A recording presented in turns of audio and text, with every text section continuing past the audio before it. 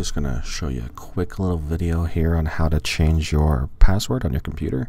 Just if you need to drop off your Mac at a Mac Simply Answers bar just to get some service done, or if you just want to change it in general. It's kind of a nice little handy thing to find out. So if you go down here to your dock and just go into your system preferences, right here you're going to get your users and groups.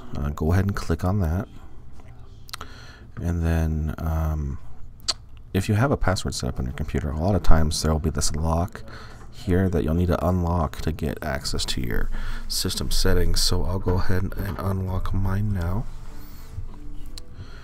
Then you just come over here, you click on change password, type in your old one, then you can type in your new one,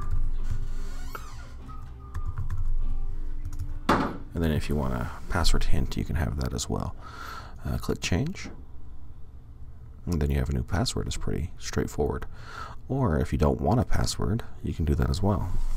So again, type in the password you had, and this will leave these blank. Click change password. The computer will warn you saying, hey, you don't have a password, anyone can log in. So that's kind of up to you, and if it's a private computer or public, whatever, click OK.